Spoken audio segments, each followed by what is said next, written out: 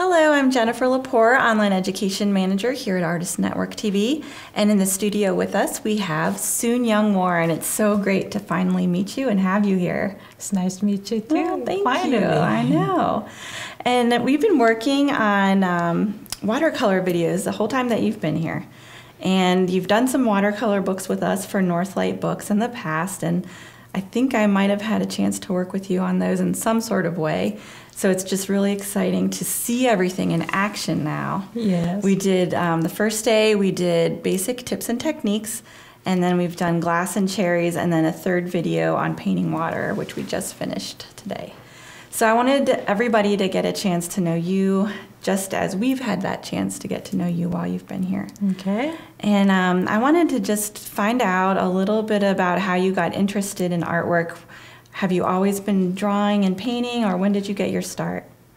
I always, as long as I remember, I always wanted to paint, and drawing was my way of spending my time.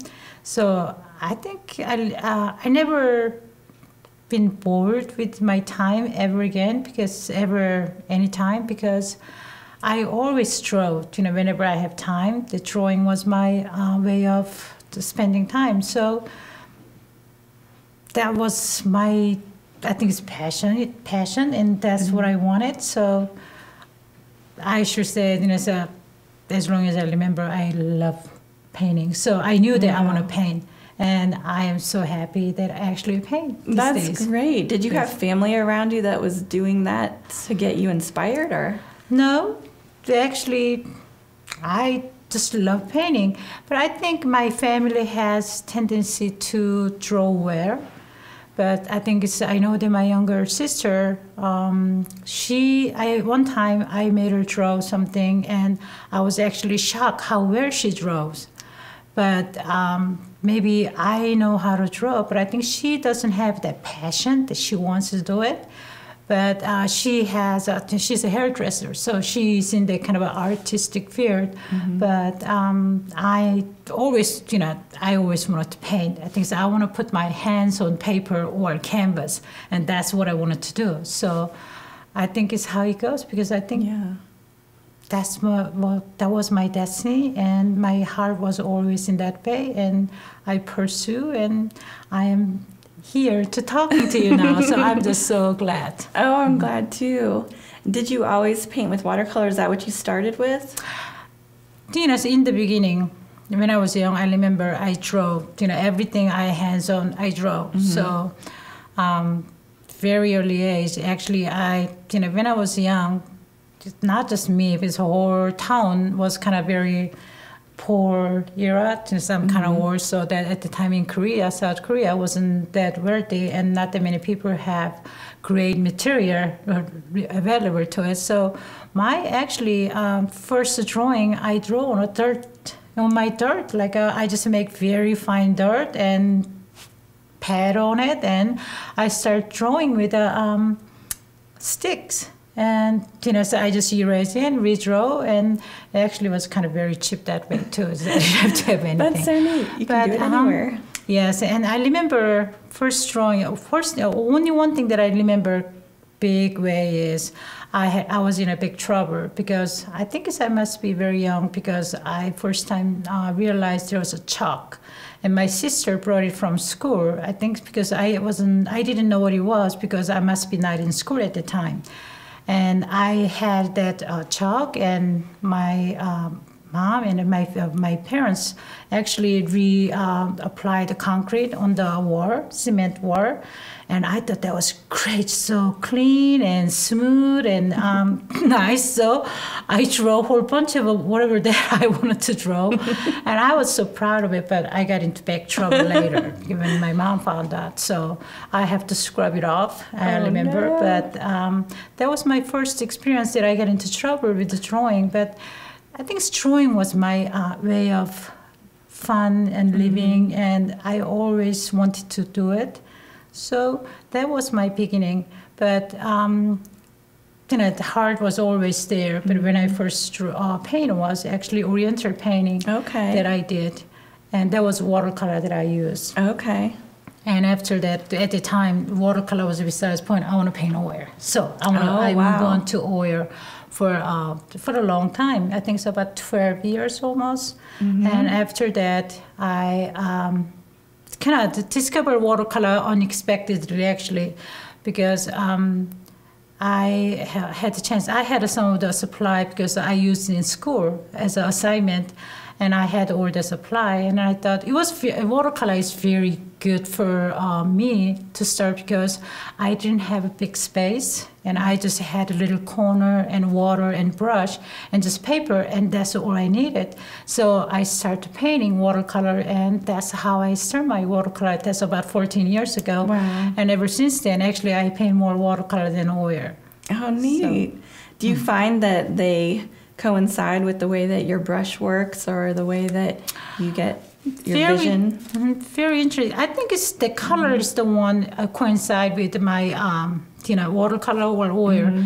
I think that's what I want. I want very bright, vibrant colors coming out of painting.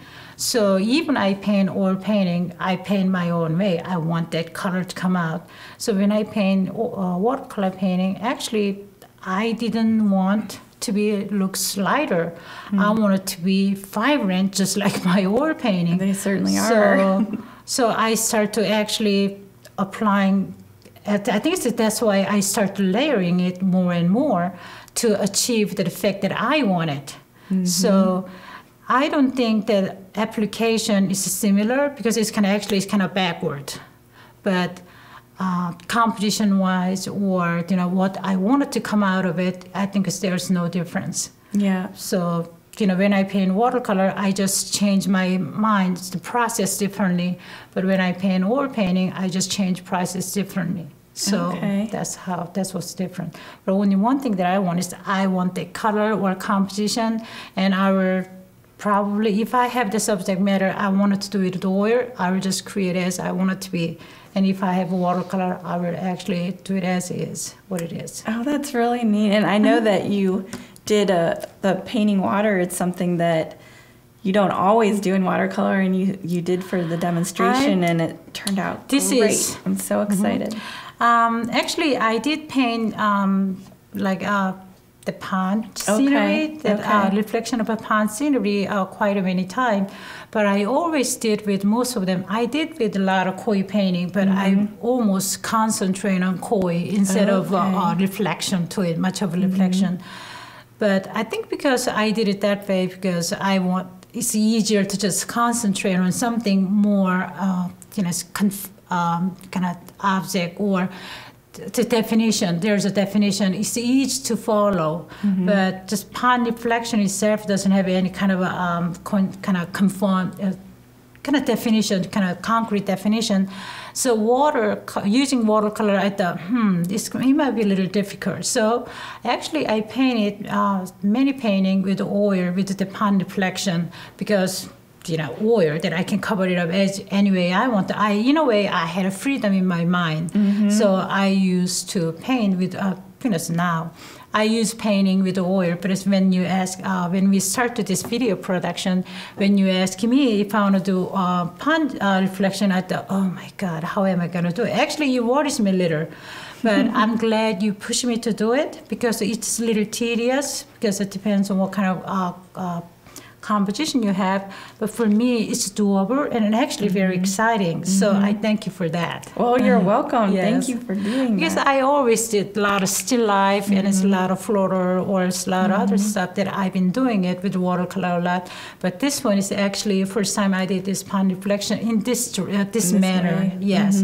So almost like I'm discovering myself all over again, and I'm so excited that I wanted to do it again. Oh, good. Kind of a larger scale. Because this one we did a small one, so. Good. And it does remind me of some of what you have going on in all of your reflections in your crystal and glass. Yes. It almost feels similar to that because of the fun that you have with the drawing, with the paint almost. Yes. It's I said still life. So even portrait or landscape, I follow exact same kind of process. I don't paint section by section. I will define the section by section when I'm finalizing it. But in the beginning, I spread the color around. Just only one thing different with this one to this one is I actually spread all the color around beforehand, before I develop this dark back to detail. So, but this one, I was actually going back and forth a little bit, kind of adjusting a lot. Well, thank you so much for being here. It's been wonderful. Thank you for inviting me to do this. And I thought about it, but English as a second language, I always hesitated. So if I think it's if you about 5 to 10 minutes hear about my talking, and I think everybody understands what I'm trying to say. Exactly. I think so too. Well, thank you, and I hope we see you again soon. Yes. The invite me, and I'll be back. All right. Thank you. Thanks, everybody.